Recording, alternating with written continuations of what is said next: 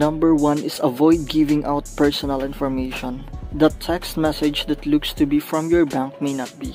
If you get requests via email or text for account information from any business, contact the business directly to confirm the request. The same advice goes for tapping links in an unrequested email or text.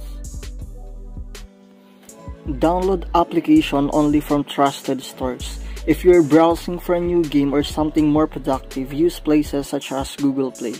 Make sure you check ratings and reviews if they are available, and read the app's privacy policy to see exactly what phone features it will have access if you download.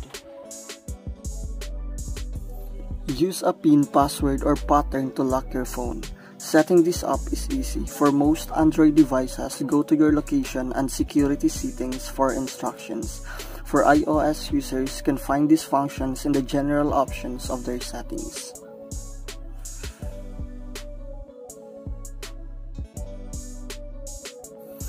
Back up your data. This is more about protecting and restoring your information should disaster strike.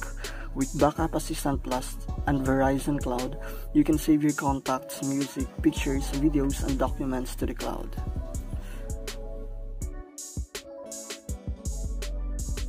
Keep your operating system and apps updated. There are typically periodic updates to both of these that not only add new features but also offer untightened security. Log out of sites after you make a payment. If you bank or shop from your smartphone, log out of the sites once your transactions are complete. Other tips include not storing your username and password on your phone and avoiding transaction while you are in public Wi-Fi. Turn off Wi-Fi and Bluetooth when not in use. You think of them as ways to connect to something, but thieves can use this to connect to your device and access your files.